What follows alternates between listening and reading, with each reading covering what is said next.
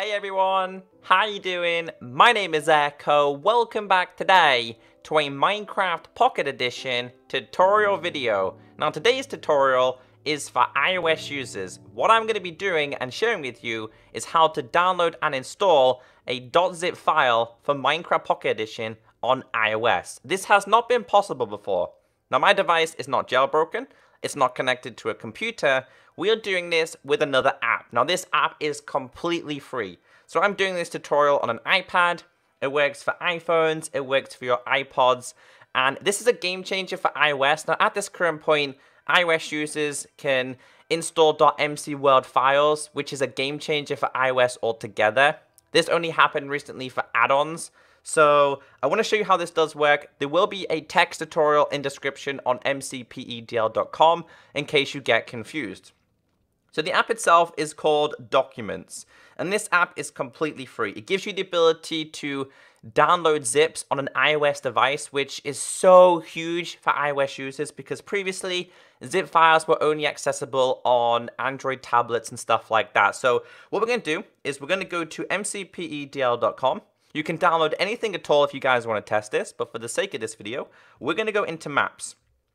I'm just going to pure and simply download any type of map. Now you'll notice the majority of maps these days, they normally have a .mcworld file anyway, but there's going to be old maps out there that you guys want to download and check out. They're a zip file. So if we scroll down to the bottom, this is just a redstone creation world.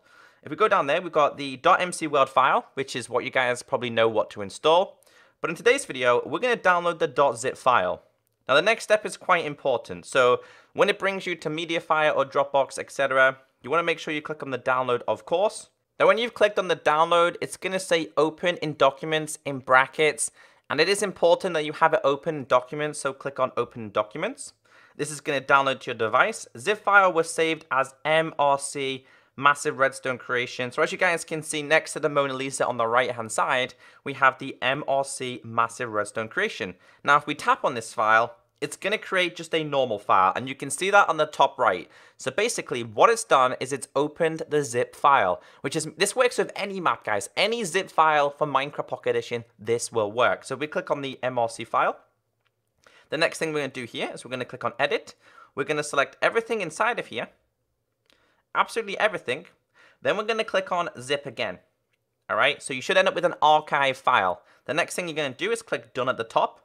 You're then going to click on edit again. You're going to click on the archive file.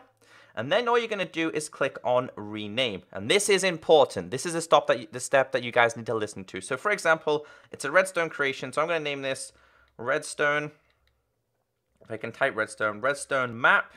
And we're going to change it from a .zip file to a .mcworld, which is what you guys know on how to install maps on an iOS device. If you click on done, it's going to say, are you sure you want to change this extension from a .zip to an .mcworld? You're going to click on use .mcworld, and it's absolutely safe. So if you click on done, the next thing we're going to do is going to go back on edit. You're going to click on the world, which is the .mcworld, and you're going to click on open in. And then this is where it pops up saying copy to Minecraft Pocket Edition. So you click on Minecraft Pocket Edition.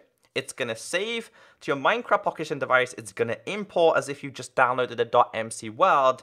And remember guys, at the start of this video, this was of course a zip file. And I could show you guys multiple tutorials. It's really simple to do. And again, it's just a massive game changer for iOS users. And we've just downloaded the world that I told you guys about. This one's just a redstone creation. This was just a basic tutorial on how to download zip files for any iOS device. Again, I'm on my Apple iPad Air 2. It's not jailbroken. I have nothing else installed other than Minecraft Pocket Edition and of course the Documents app itself. So hopefully you did enjoy today's tutorial. If you did, be sure to thumbs up. If you have any issues at all, leave a comment down below. Have a great day, and I'll catch you next time. Bye!